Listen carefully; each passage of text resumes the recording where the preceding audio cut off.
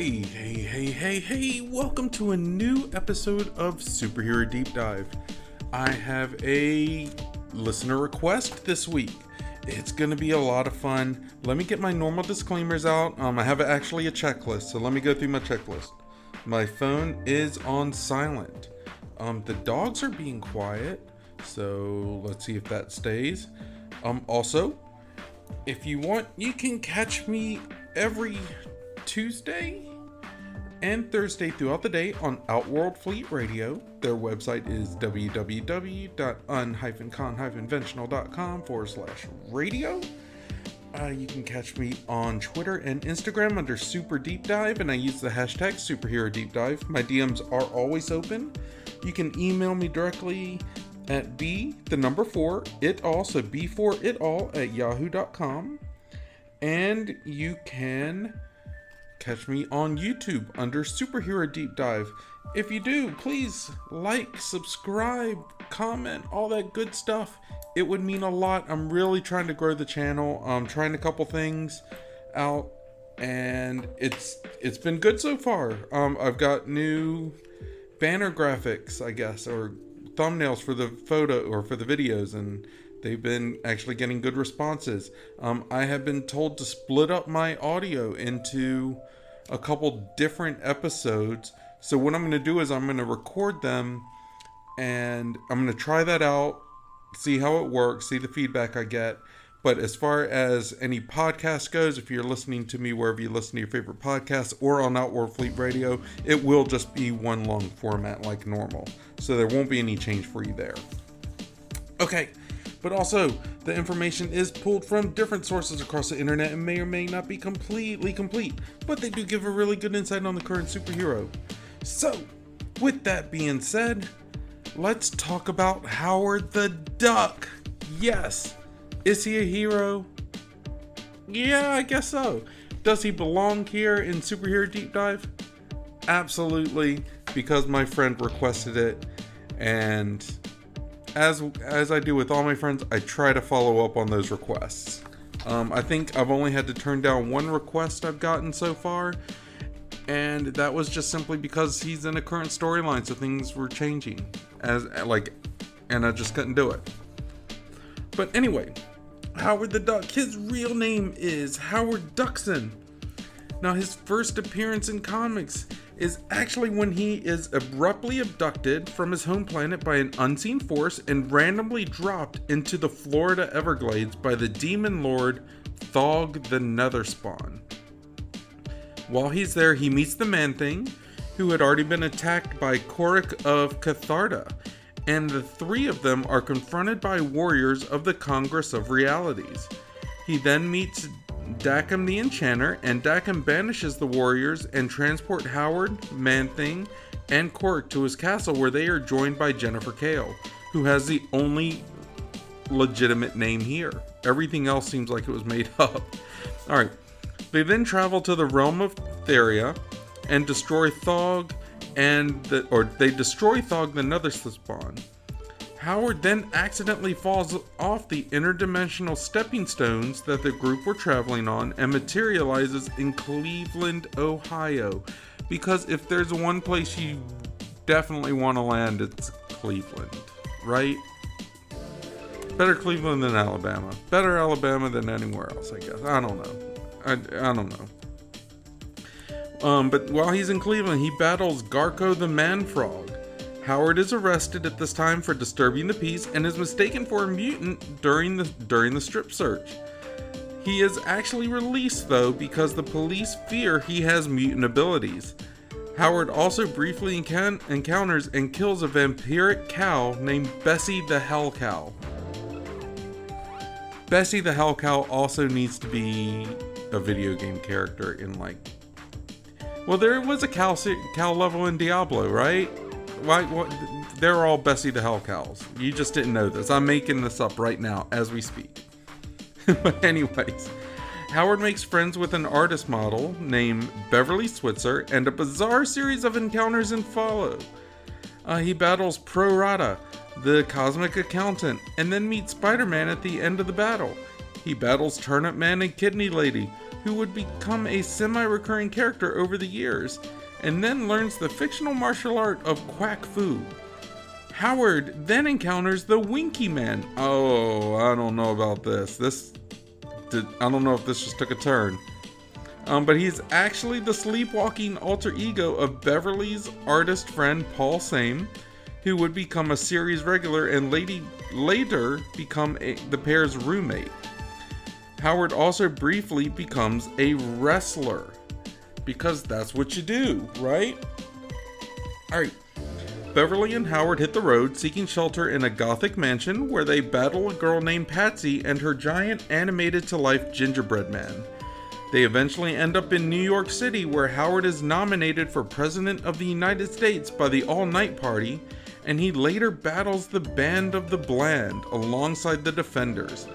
A doctored photo scandal leads them to Canada, where he defeats a supervillain, the Beaver, who causes the scandal. The Beaver falls to his death in a battle with Howard. Howard then suffers a nervous breakdown and flees Bev to the situation on a bus.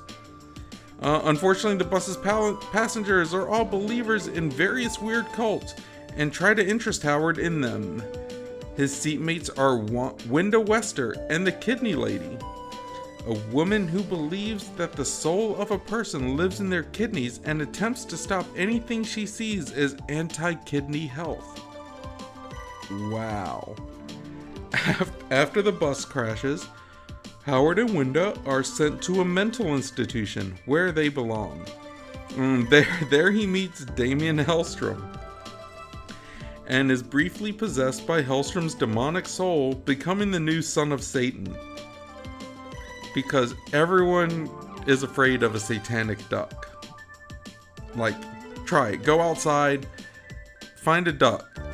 They're scary and they come running at you. Alright, anyways. Beverly and Paul manage to get them back both to Cleveland. Later, while on the SS Damned, a cruise ship returning from scenic Bagmum, Howard and Beverly are taken captive by Lester Verde.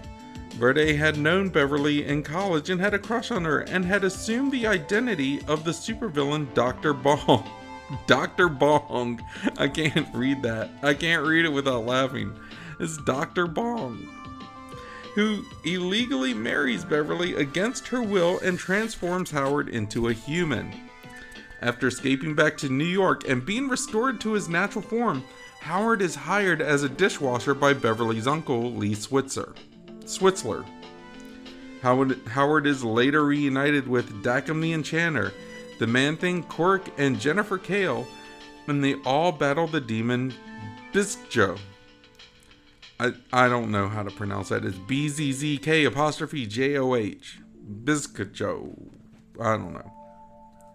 Quirk pilots the ship, the Epoch Weasel, and drops Howard back off at Cleveland before he and their allies fly away. Howard finally meets up with the cruise ship that rescued Paul and Wenda from the Dr. Bong, and finds that Paul and Wenda have befriended socialite Iris Raritan. Howard is later kidnapped by the ringmaster, and in his circus of crime, Wenda is abandoned by Paul and Iris, and Paul is shot and left in a coma. After defeating the circus of crime, Howard is plagued by pessimistic dreams and goes his way alone, just as he had in the series' beginning. So he comes full circle, I guess. Alright, now writer Bill Mantlo, beginning with issue number 30, returned the series to its former status quo, bringing Beverly back into the picture and having her divorce Dr. Bong. Howard's creator Steve Gerber, who left the series after issue 27, originally intended for Beverly and Bong's marriage to be lasting and for Beverly to be written out of the series from that point on. Howard and Beverly's friend Paul, who had ended up in a coma after he had previously been shot by the ringmaster, awakens from his coma and is released from the hospital. Beverly's Uncle Lee brings everyone back to Cleveland and employs Howard as a cab driver. While Paul, back to being a somnambulist, I don't know what that is, after his release from the hospital, becomes Wenda's boyfriend. Howard dons a suit of Iron Duck armor made by Claude Starkowitz, a man who has delusions of being related to Tony Stark. Well, of course, that's the Jewish cousin, right? Starkowitz? Isn't that a Jewish name? I don't know. Maybe. Okay, anyways. He's got delusions of being related to Tony Stark and dreams of being the personal armorer to Iron Man, and battles Dr. Bong in the final issue of the original 70s Howard the Duck series. Howard later encounters Dracula, and even once returns to Duck World. At the end of the 9-issue magazine series, Howard leaves Beverly at her request, and is later offered a genetically constructed female duck mate, whom he does not take to. On later occasions, She-Hulk accidentally pulls Howard through a cosmic wormhole along with theoretical physicist Brent Wilcox, and they are able to prevent other universes from crowding out Earth 616. During this time, Howard meets a character called the Critic, travels to a dimension known as the Baloneyverse, and again battles a group called the Band of the Bland, whom he had previously battled with the Defenders. In an encounter with Peter Parker and Ben Reilly, the then current Spider-Man, Howard gets a rematch with the Circus of Crime, and the circus is defeated. During the fight, Howard and Beverly get stuck in a warehouse full of anthropomorphic ducks, briefly meeting the Savage Dragon and Destroyer Duck. Parker and Reilly then leave the warehouse, believing that they have the correct versions of Howard and Beverly with them. However, in the Savage Dragon Destroyer Duck companion story that takes place simultaneously and was written by Gerber, it is explained that the version of Howard and Beverly that left their warehouse with Peter and Reilly are simply clones taken by mistake, and that the real Howard and Beverly actually left the scene with Savage Dragon and Destroyer Duck. So yeah, there's that. That just seems weird. But the sorceress Jennifer Kale, in a weekly attempt to return, she attempts it weekly, to return Howard to his home world, inadvertently teleports Devil Dinosaur and Moon Boy into her New York apartment. The disoriented dinosaur attempts to eat Howard, but spits him out when shot with John Blaze's Hellfire gun. Devil Dinosaur and Moon Boy then rampage through the city before being subdued by Ghost Rider, who was Daniel Ketch at the time, not Johnny Blaze. Howard then says that he relates to the pair being trapped in a world they never made before wandering off. Howard returns to his business as a private eye, working in the same building as She-Hulk in Brooklyn. One of his few clients is Jonathan Richards, who hires Howard to retrieve a necklace stolen by the Black Cat. With the help of Tara Tam, his new friend and assistant, Howard manages to recover the necklace. However, on its way... Oh, excuse me, I'm sorry. However, on his way to give it back to Richards, he finds himself kidnapped by the Collector and allied with the Guardians of the Galaxy to escape the villain, who is attempting to add Howard to his collection of rare space objects and entities. Upon returning to Earth, Howard is robbed by May Parker, Spider-Man's aunt, and later re-encounters the Ringmaster, who reveals to have brainwashed the elderly into committing robberies. Because they'd be perfect for it, right? I mean, what are you gonna do? Stop them and break their hip? Like, that's not cool. Alright. Oh, gosh. Okay, let's see here. After recovering the necklace for a third time, Howard is approached by Richards in the middle of his fight against the Ringmaster, and Richards reveals himself to be Talos the Untamed, who reveals that the necklace was part of a marginally powerful item known as the Abundant Glove. Not the Infinity Gauntlet, but the Abundant Glove.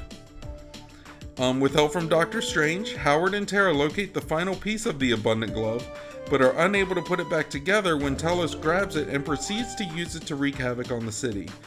Talos is confronted by numerous heroes, while Howard and Tara take cover. Howard is able to point out that Tara, who was revealed to possess shape-shifting powers similar to that of a Skrull, could help him defeat Talos. Tara used her powers to impersonate Skrull Emperor Kl'rt, the Super Skrull, distracting Talos long enough for Howard to snatch the Abundant Glove from his hand. Talos is later apprehended by the Fantastic Four, and everything then returns to normal. Afterwards, With the help of new arrival Gwenpool, Howard prevented Hydra from infecting the world with the deadly virus. He also has a crossover event with the unbeatable Squirrel Girl. Howard the Duck is shown to be living in the She-Hulk's apartment building when Patsy Walker moved out. So I wonder if there's going to be more crossovers. I wonder if Howard the Duck may actually make an appearance in the She-Hulk series, since in the comics they're in the same building and they live in the same building. What do you guys think of his history? This is kind of crazy, right? Like, there's so much here. But let me know. Like I said, you can reach me on Twitter and Instagram under superdeepdive. You always use the hashtag superherodeepdive. You can comment, like, subscribe on YouTube under superherodeepdive. I really appreciate growing that channel. I do have giveaways planned if I hit 500 subscribers. So let's do it to it. Also, you can email me directly at b4itall@yahoo.com. So b4itall@yahoo.com. But yeah, what do you guys think? I mean, it's pretty interesting, right? Okay, so I'm gonna call it for part 1 on this, and this is a YouTube only kind of thing. I am actually gonna split this up into 2 parts. So next time, which will happen in about 2 days, I will cover their powers, fun facts, and power expansions. We'll see what we can do with this character. But like I said, let me know what you guys think. Thank you as always. Be blessed, be happy, be safe, be smart, and if you're not smart, don't get caught. I will see you in a couple days. Bye-bye, guys.